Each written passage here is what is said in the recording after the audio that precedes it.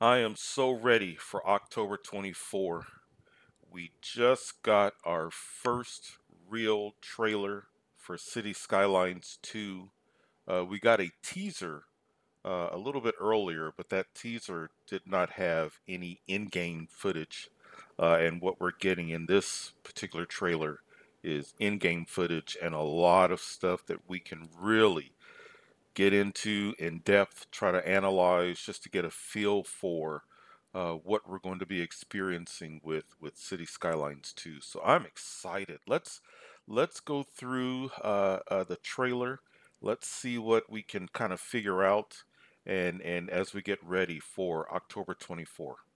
I know it's just a black screen with some words, but this is one of the most exciting parts of the trailer.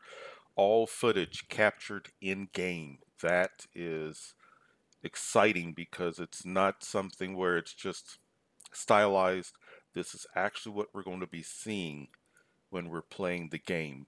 And that's to me is as exciting. And now look at this. Now look carefully.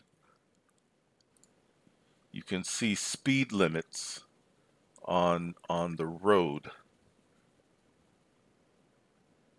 And I think it's interesting that they start this out with the roads. From what I have seen and from what I have heard, you're going to have an easier experience with the road process, creating roads, linking roads. If you've watched any of my videos, you know that sometimes the process of setting up a road network can take a little bit longer than you'd like it to be. So from everything that I've seen and heard, I think roads is going to be an easier process. But look at that. Look at the realism. This looks wonderful. You can see it looks like I see a gas station here. I see a variety of houses, some single family. I see some multifamily. One of the things that I'm curious to see is I've heard rumors that there's going to be mixed use. So the first floor is going to be a grocery or some other type of shop, and then apartments on top. We'll see if that happens. But look at the detail, look at the rendering. I like how you can even see it across the water. Look at the buildings there.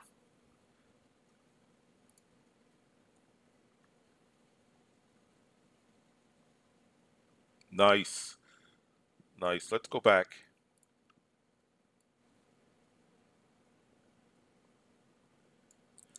Now that roundabout is not a roundabout that you could create with vanilla City Skylines 1.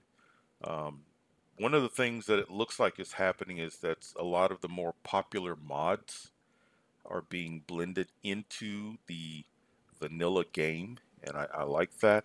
And I'm really curious. I keep looking at these buildings here, and some of these buildings do appear to be mixed use. That's going to be a lot of fun. I can't wait to see how you would zone for that. But and then you look again, let's go back to the roads. These roads really indicate that the vanilla game is going to have some features that you would only have gotten if you had gotten mods, trains going through the roads, a nice level of realism. And look at the trees. Look how realistic the trees look. That's amazing. Another good shot, another roundabout that you probably would need a mod in order to create. Look at this building back there. I like this transition from a little bit rural into your urban area. Really nice. I see trams. We knew that a day-night cycle was going to be in the game. It's in the current city skyline, so we knew that. But the level of realism looks a lot more pronounced. I like this nighttime shot. This is nice. Did you see that aurora borealis? It says everything is in-game footage. So you see that in the sky, the aurora borealis? That would be a lot of fun if that is something that we can view. So we go from nighttime to day. Look at the sunrise. That's very SimCity 5. That how the morning is kind of in that morning orange glow, if you will.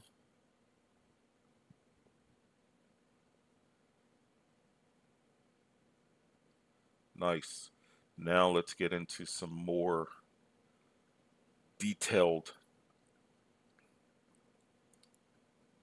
So this is the terraforming tool. You can see brush size, brush strength, and you've got some options as far as the terraforming. I am looking at the user interface, and it's not going to be a dramatic difference from what we're used to.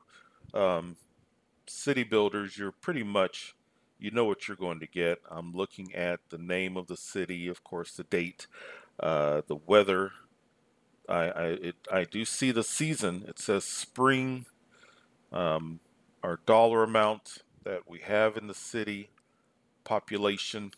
What's interesting is when you see the population at 5,789, then you see this icon over here. So that tells me that there's something that we can click here that's going to give us more information about the population. Right there, that's probably our policies that we can set. But the user interface, what I like is it looks like the user interface is a lot cleaner. I see where our zones are. I see another icon that is possibly for districts. I see, of course, power, water, um, recycling, that might be garbage, education, health, police, transport. Those icons are very similar to the current City Skylines icons. So this is cleaner, but I think when you get in, it's going to be so familiar to what we're used to with City Skylines.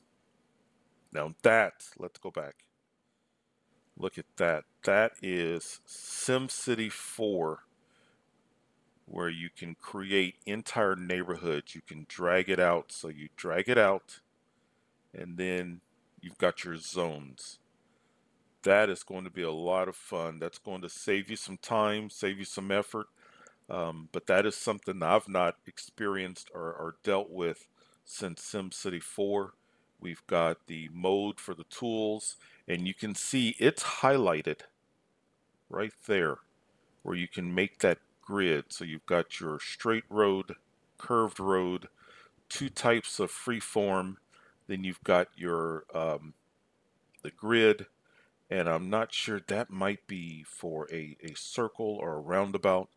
Different types of roads, one way, one lane, two way, two lane, three way. So this is um, the one way or the one lane road. This might be for two. But wait a minute. No, this is one, two, three lanes. I'm not sure. But this is probably taking us from basic roads up to highways. You see that? That looks like a sign over a highway. And then that might be a tool for creating an intersection. I don't know, but I'm curious. I can't wait. And I like how you can set the elevation to the road. And then look at all of these snapping options as well. How do you snap things on the road is what I'm assuming that is. That's going to be a lot of fun. I can't wait for that feature. Now look at that. Let's go back.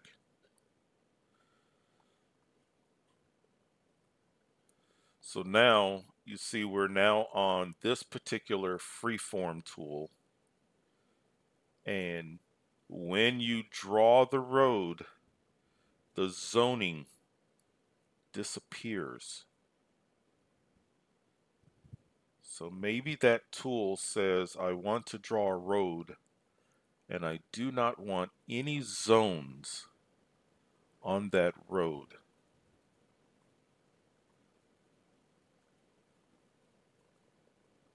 See that?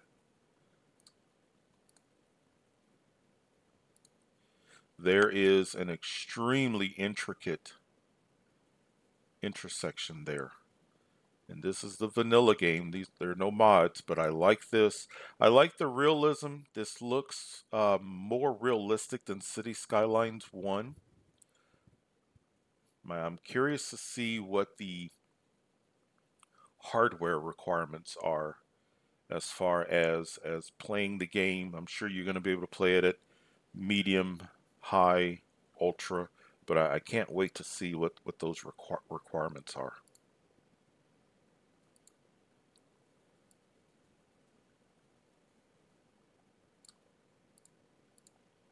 Look at that.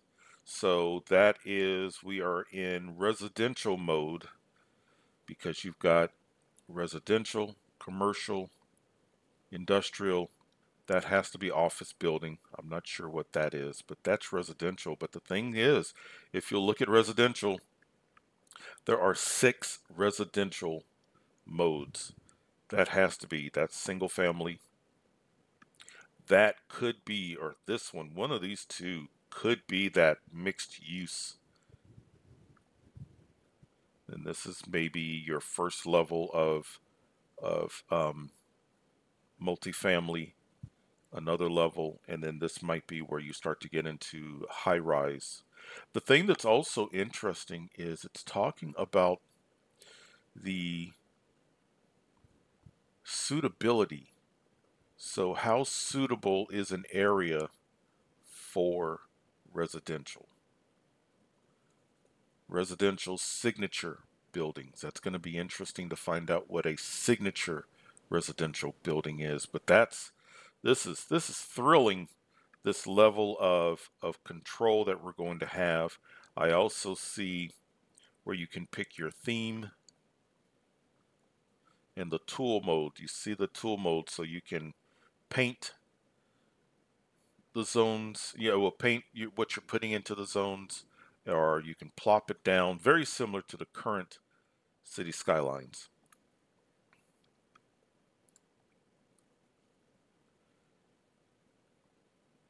Okay, so now we have what's clicked is the office, and we have 2 different types of office. Probably a more suburban office level, and then your urban, and then another suitability, office suitability. So what areas, what roads are best suited for offices? So you're going to have to really put a little bit more thought into where you put things, which is going to be fun. I can't wait to experience that. Look at that. Look at the road tool. So we're clicking on that, and you see that? I think this has to be highway. You got your different levels of road here, and then you get up to highway, and it's even showing you the elevation, the angle, standard highway, and then you're getting into your one way, one lane. Maybe these are on off ramps. Um, but we're back in this freeform tool.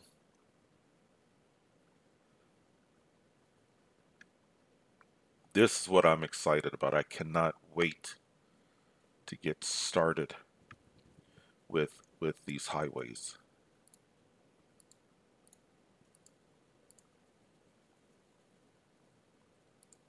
Look at that. Look at how easy they make.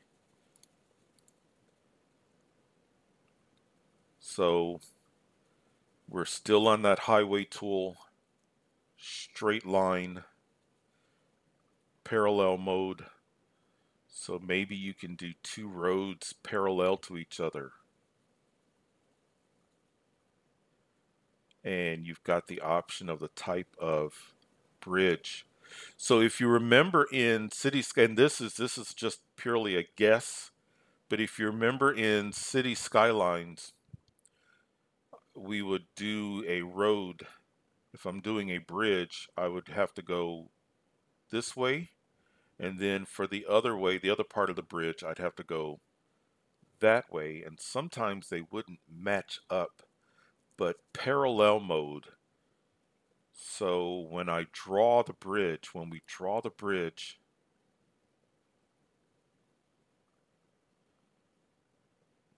see that? One way this way, one way going in that direction, but it's being drawn at the same time.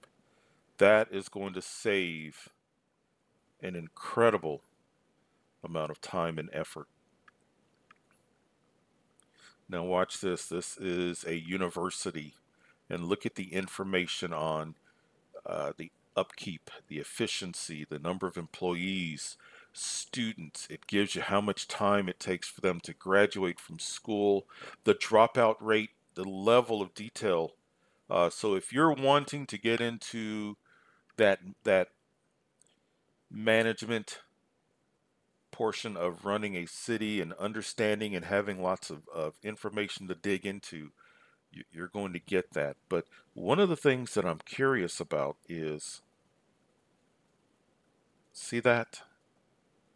So you got the university, and then so ploppable, or you click and it builds on. That's very SimCity 5 like, and up until now, SimCity 5 was the only one of the only games in which you could plop like that. So this is a nice progression.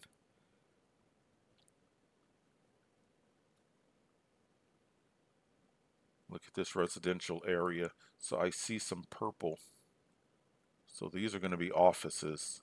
And I bet you these are those lower level offices. They don't become skyscrapers. Here is our residential. And this is something that has been plopped in the middle. And I'm thinking that this might be a police station. And then a more upgraded police station. I think you're going through the levels. And then you've got your snapping set up here. So I don't know what those two snapping icons mean, but you can do some snapping. But when they do snap it, let's play it. When they snap it, people are happy. I'm assuming that's happiness. You drop down this tram station. You look at the information. I like this. This gives a nice overview of your different forms of public transportation. I see my lines here. So here's a station. This is the line. You can probably set the color. Here is whether it's, which way. Is it two ways, one way? And then this is where this is very similar. So this is a upgraded version of what we currently have in City Skylines. This is where you set your loop. And as you can see, the loop is purple, just like this. So this would be the purple line, I'm assuming. And then I'm sure at some point you can name the line as well.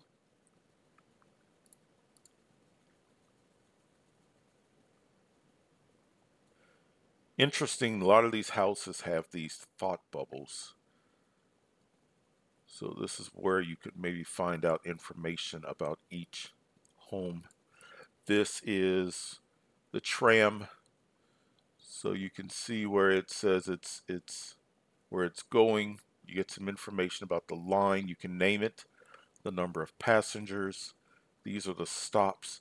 This emblem is more than likely where the tram is right now, and then the various stops, unless this is the station. But the state, that wouldn't make sense. I would think this is the actual. Well, let's play it and see if it moves. It may not last long enough to see it move. Yeah, it's moving. Yep, do you see that? Great.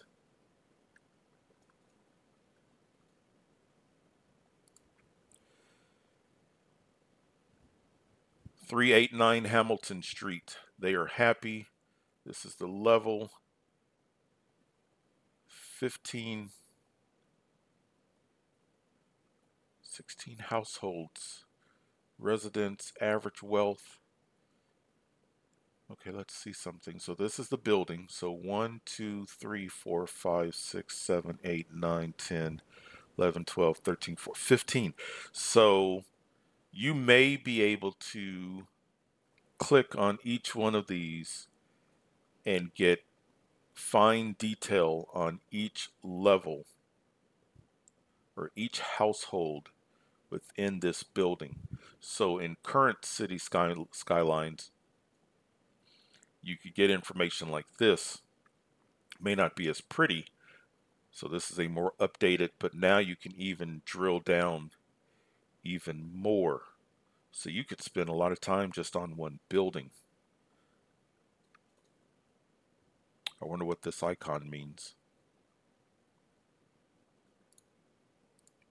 Do you see that? Another modular. So advanced furnace, a more efficient burn process, allows the same power output with less fuel. So you can click and see that?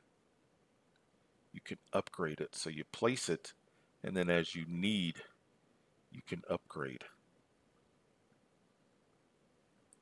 And look at how cool it looks. If you think about the current coal power plant or any of the power plants, they don't look like this. This is going to be a lot of fun, just like some of the other buildings. Upkeep, efficiency, employees, electricity production, how much coal is stored, ground pollution, air pollution, noise pollution. These icons, some of these icons are carryovers from City Skylines 1. You all know that I love these data layers, and it looks like we're going to get more of them. So this is air pollution, average air pollution probably for the entire city, but this is air pollution for this particular area. And this particular area here, it's looks like it's in the orange, not in the rain, not in the red.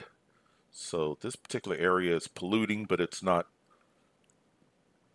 horribly horribly polluting.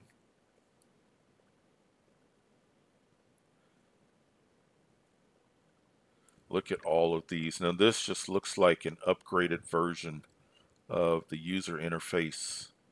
This data that you can click, your main services, some secondary services, then this is probably government, school. This looks like transportation. Not sure what that is. There your residential, commercial, industrial, office, all at a glance. This is nice. This could be wonderful. That smiley face is, if it's the smiley face that I'm used to using in SimCity, that's going to be awesome, where at one click I can get an idea of the overall happiness of the residents. Yeah, police, jail availability. So this red may show where police coverage is, but I wouldn't think you would do that in red. So we'll have to find out what the crime probability. Look at that. So they are placing the police station, and the crime probability, red, high crime probability, the green, low crime probability. So your probability of crime here is not as high as you would find there. More levels here of just understanding. Let's see here. Traffic volume. And you can probably change the traffic, the view, depending upon what you're trying to find out.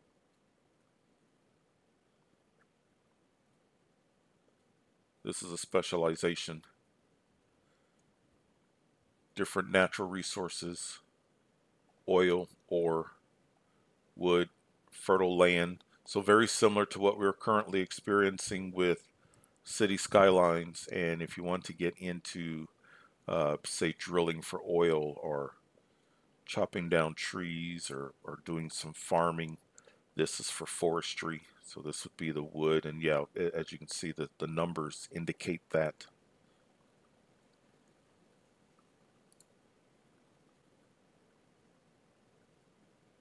Look at that level of detail. Look at those trees. Look at that. That is a nice shot. That is that looks like a football stadium to me. I'm trying to figure out what type of a place this is. Is it another stadium or what? Look at the bridges. And now that I know that you can do these bridges parallel to each other, uh, really nice level of detail. And then that is really nice to see how you go from your seasons. Watch how everything goes from green to covered in snow. Nice. Very nice. Your your seasons and your day-night cycle are going to be more important parts of the gameplay. Oh, look at this. This is going to be so much fun.